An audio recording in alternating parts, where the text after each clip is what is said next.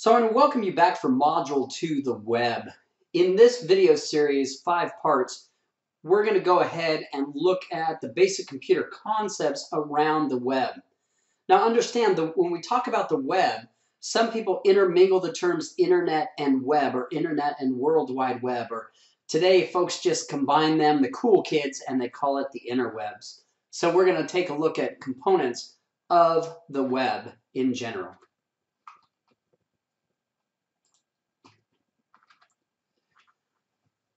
Our lesson objectives, again, this is going to be a 5-part video series. In the first part, I will look at the role of the web, the internet in daily life.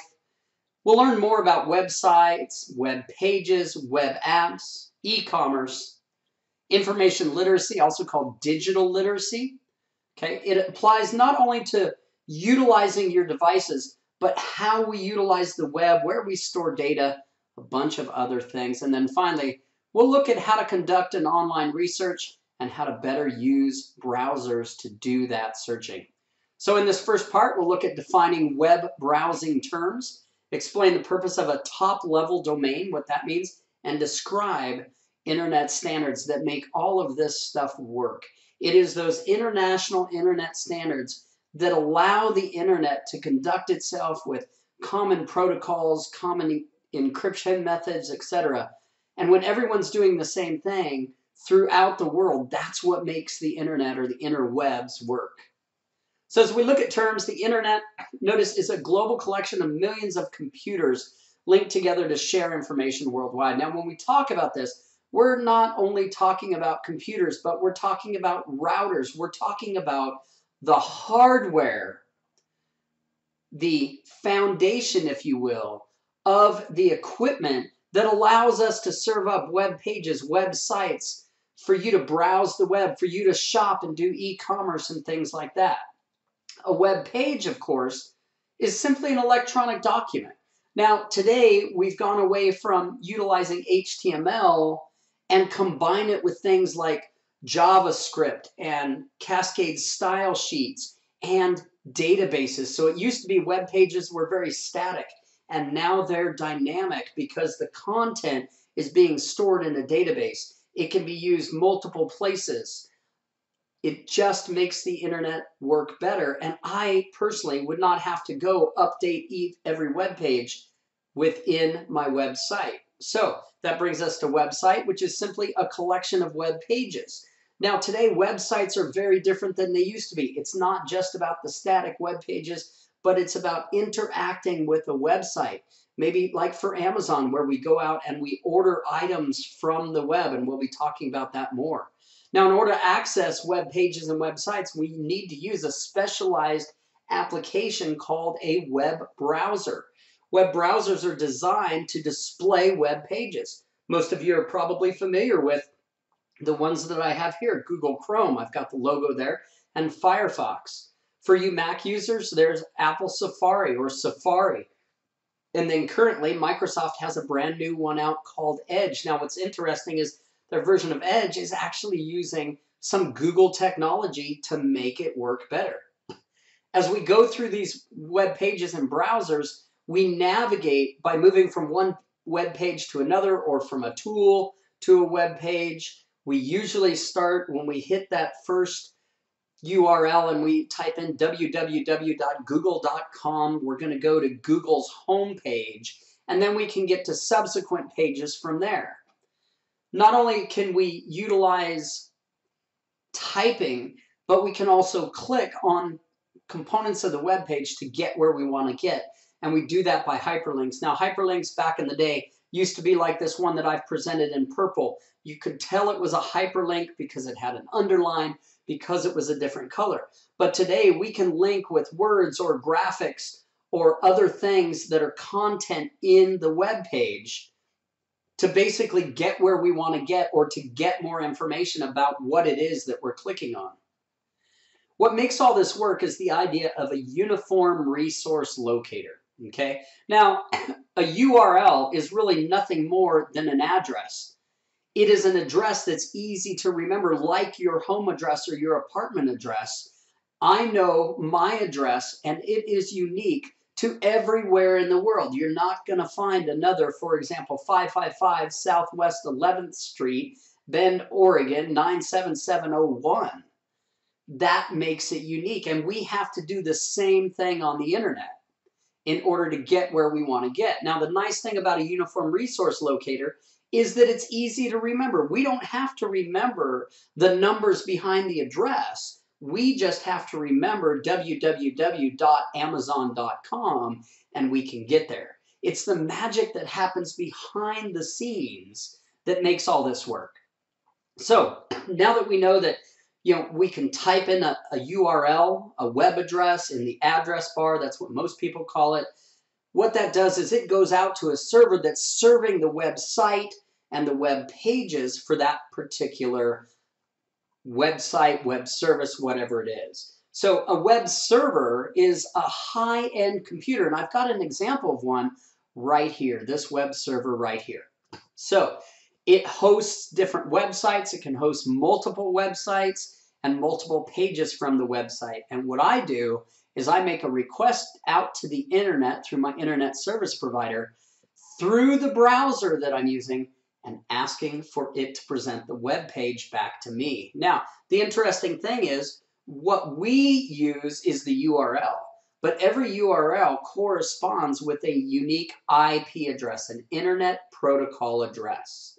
Okay, it's a set of 4 numbers. When we talk about IP version 4, it's a set of 4 numbers from 0 to 255, and everything on the internet is unique. Now, I will mention that with IPv4, we end up with like 4.2 billion possible addresses, and now that the internet has gotten so big, that didn't work. So we've gone to IPv6. Why 6? Because it's 6 of those octets, of those sets of numbers, okay? And it also uses special numbers, hexadecimal, within the IPv6. Now, the great thing about that is we could give a unique IP address, a unique location on the internet to every atom on the face of the earth and do that to about 100 more Earths. That's how many unique IP addresses we have when we went from 4 octets to 8 octets. And here's an example right here of an IPv4 address where a user is doing a query using DNS, Domain Name Services. All that basically is a table, and there's a lot of DNS servers on the internet, but it's a table that knows if somebody types in google.com, I'm going to take it to the IP address I have for Google. Now, Google is so big that they have thousands and thousands of unique IP addresses for google.com, and they try to place their site as close to the end user as they can to make it faster, to make it more efficient. If I make a call over the internet to some website in China, it's going to take a while for it to get back. Now, when we talk about a while on the internet, we're talking about milliseconds.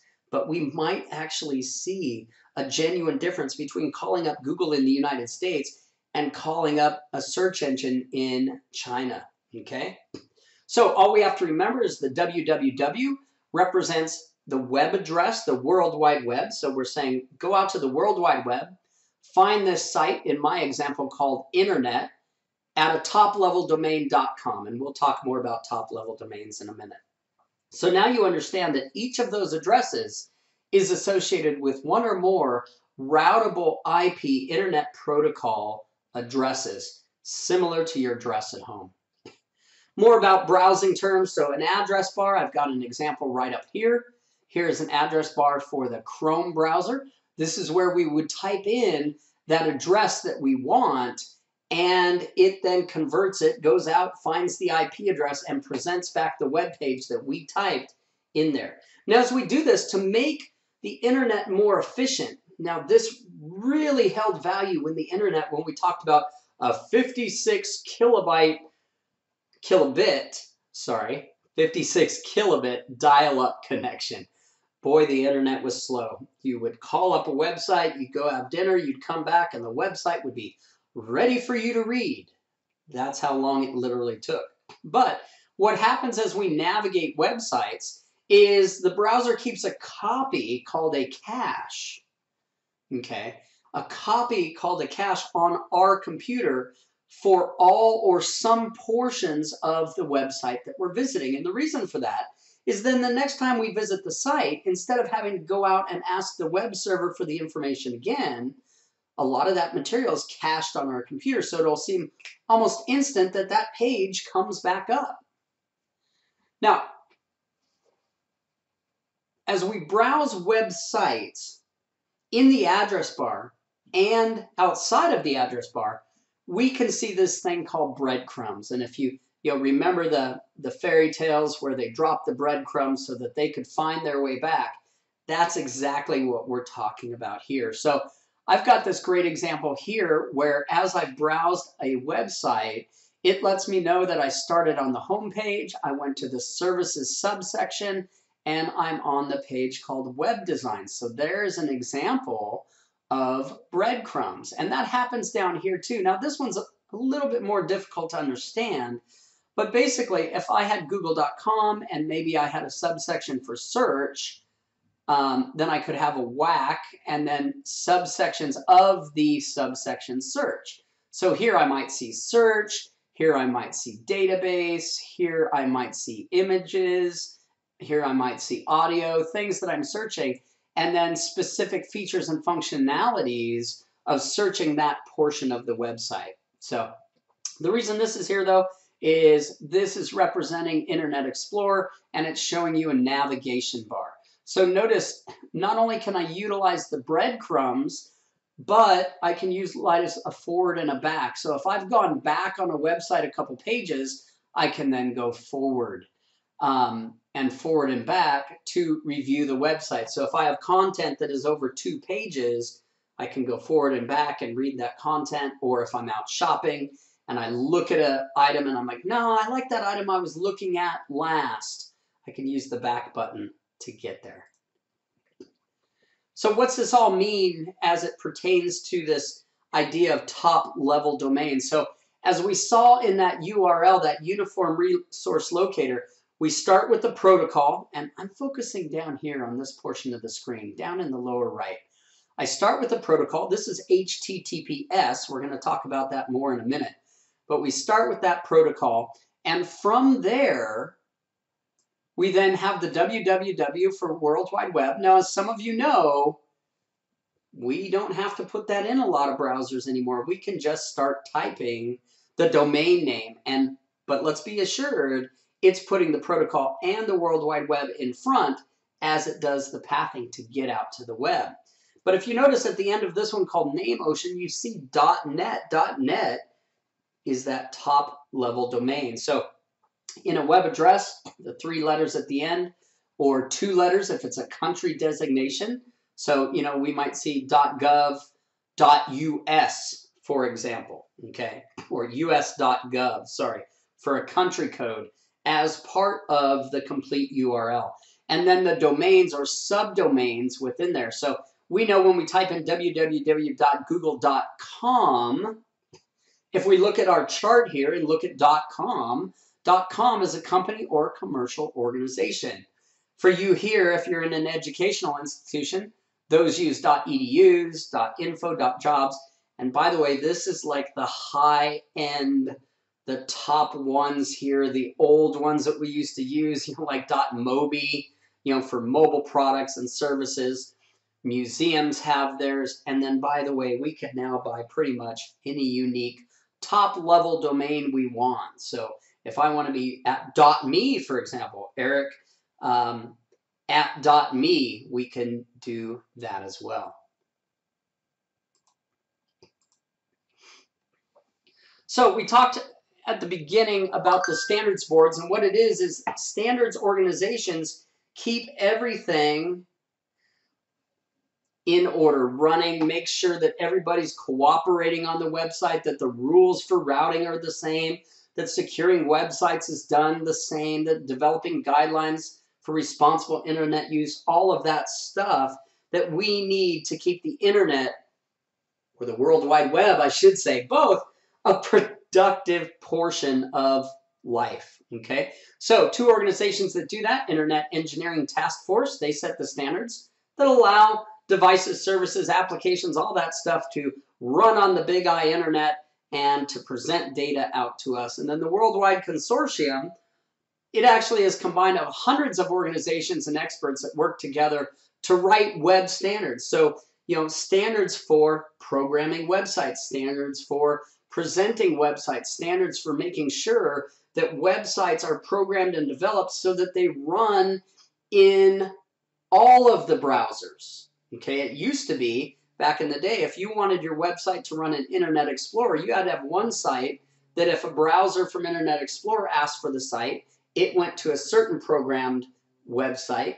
If Google asked for it, it went to another program. If Safari asked for it, it went to yet another program portion of the website so that the content would be displayed correctly for the end user. All right, folks, so that's the end of part one. In part two of the web, we will cover topics: identify the types of websites, we'll explain the pros and cons of web apps, major components of a web page, and what it means to deal with secure and unsecure web pages. Until then, take care.